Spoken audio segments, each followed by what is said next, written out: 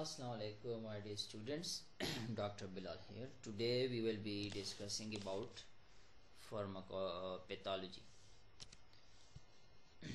So, introduction to pathology. Pathos means suffering, while logos means to study. So, pathology can be defined as the scientific study of diseases is known as pathology. So, pathology is that branch of medical sciences in which we study about diseases. Physiology में हम पढ़ते थे about normal functions of the human body. In pathology we study about diseases of the or abnormal functions of the human body. So pathology has two main branches. One is general pathology and the other is special pathology. General pathology is the study of basic reactions of cells and tissues to abnormal stimuli of the diseases, that is inflammation and hypertrophy etc. hyperplasia. तो general pathology में हम simply एक abnormal stimulus जब आता है तो body के sales और टिश्यूज में क्या बेसिक रिएक्शंस होंगे, क्या प्रोसेस ऑफ इन्फ्लेमेशन होगा, हाइपरट्रॉफी होगी, हाइपरप्लेजिया होगा, एट्रोफी होगी, तो that is known as general pathology. Special pathology is the study of specific responses of the specialized organs and tissues to the stimulus, that is inflammatory reactions in different organs. अब अगर एक किसी खास organ में या tissue में हम उन responses को study करते हैं, that is known as special pathology.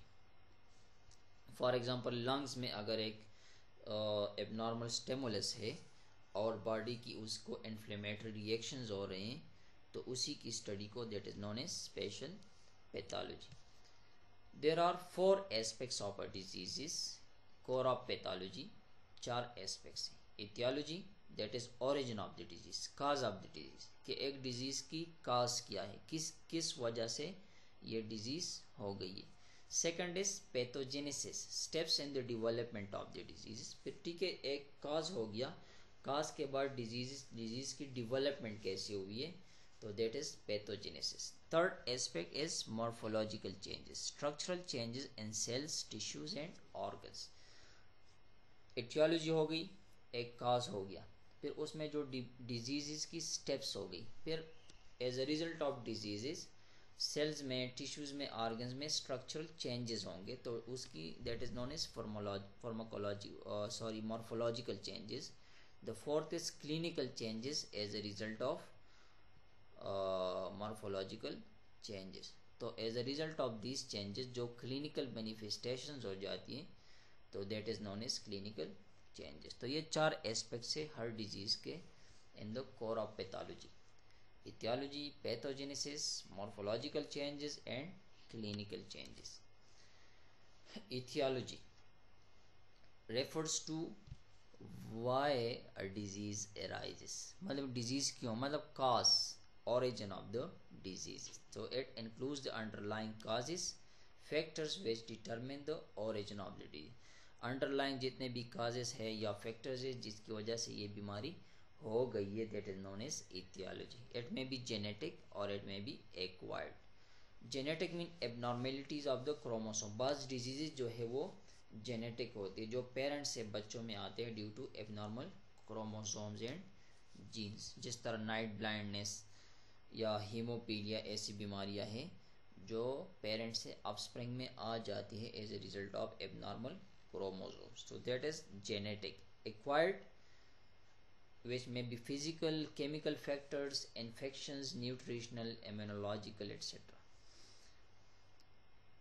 तो जिस तरह इन्फेक्शंस में न्यूट्रिशन की डिफिशिएंसीज की वजह से बाज़ बीमारी है, जिस तरह विटामिन ए की वजह से ब्लाइंडनेस हो जाता है, विटामिन डी की वजह से की कमी की वजह से रैकेट्स हो जाते हैं, ऑटो इम्यून डिजीजेज एट्सेट्रा.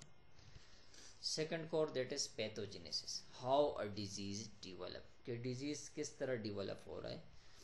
तो refers to how causative factors triggers the cellular and molecular changes and leads to the clinical manifestation of the disease. Pathogenesis में हम डिजीज की प्रोग्रेशन को, डिजीज की डेवलपमेंट को स्टडी करते कि एक पॉजिटिव फैक्टर बॉडी में एंटर हो गया तो अब डिजीज कैसे प्रोग्रेस करेगा, कैसे डेवलप करेगा, तो इसको हम कहते हैं पैथोजेनेसिस।